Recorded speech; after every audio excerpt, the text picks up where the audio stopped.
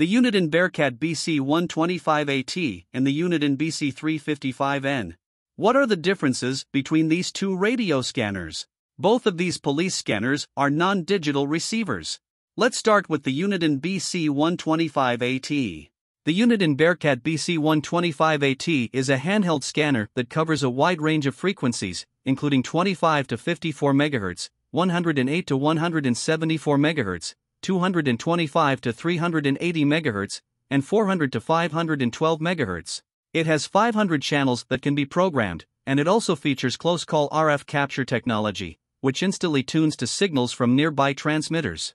The Bc125at has 500 channels that can be programmed, so you can save your favorite frequencies and quickly scan through them. This scanner also has weather alert mode. The weather alert mode alerts you to severe weather conditions. This can be a life-saving feature if you live in an area that is prone to storms. If you are looking for a handheld scanner that can cover a wide range of frequencies and a variety of useful features, then the unit in Bearcat Bc125at is a great option.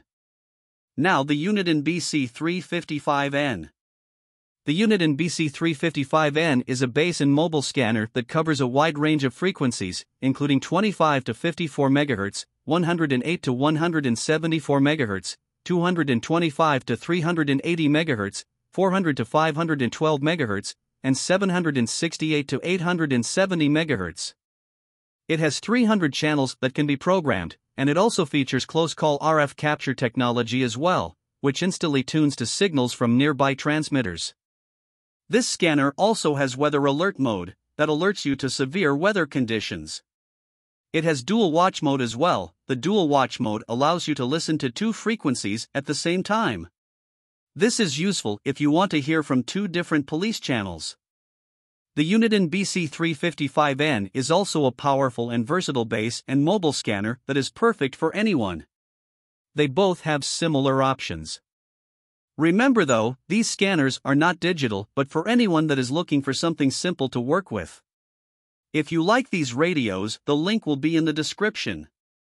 If you're looking for more powerful police scanners and P25 capability, the link will be in the description for more powerful scanners that will decode digital signals. Thanks for watching, and if you liked this video don't forget to subscribe and hit that notification icon.